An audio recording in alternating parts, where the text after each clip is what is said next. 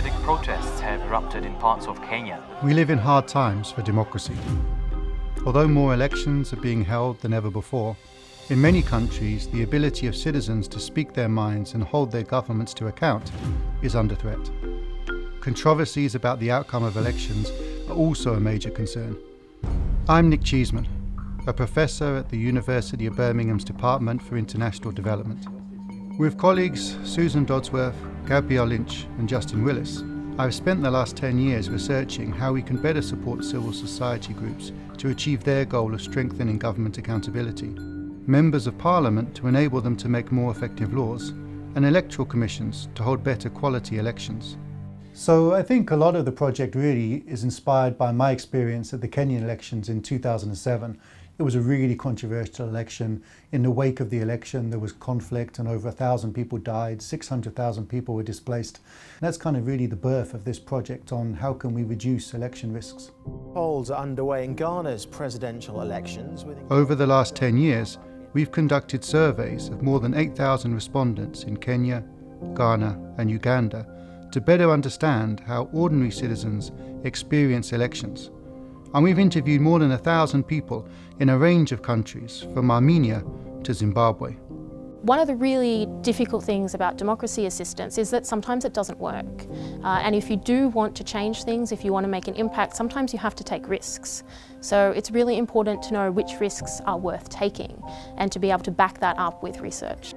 Our findings showed that the average quality of elections are worryingly low, especially in new democracies, and that the way elections are manipulated is becoming more sophisticated. Our response was to work with partners at African universities to pioneer a new approach which we call deep election monitoring, where we fuse international expertise and grassroots knowledge to develop a better sense of the risks around elections well before polling day. It has come to be seen as a model of best practice, and different versions have been implemented in countries like Ethiopia and Nigeria.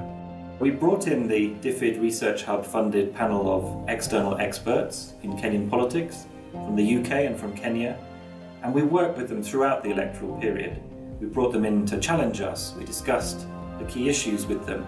We asked them what was the probability of different things happening, what was the evidence for some of the risks that were coming up, how were people going to react to different policy approaches by the British government.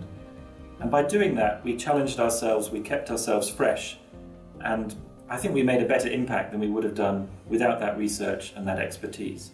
We have also worked with the Westminster Foundation for Democracy, the UK's main organisation for supporting democracy around the world, to enhance its impact and deliver better value for money. Nic and his team have made an absolutely fundamental difference to the way that we approach our work. He and his team are able to bridge between the academic world and the policymakers' world. They have connections on the ground in many countries, and Susan and others have come in and understood our programs, learned, I think, from us about the day-to-day challenges that our partners face, and been able to tailor some of the research so that they can actually take practical steps to change what's happening in their country.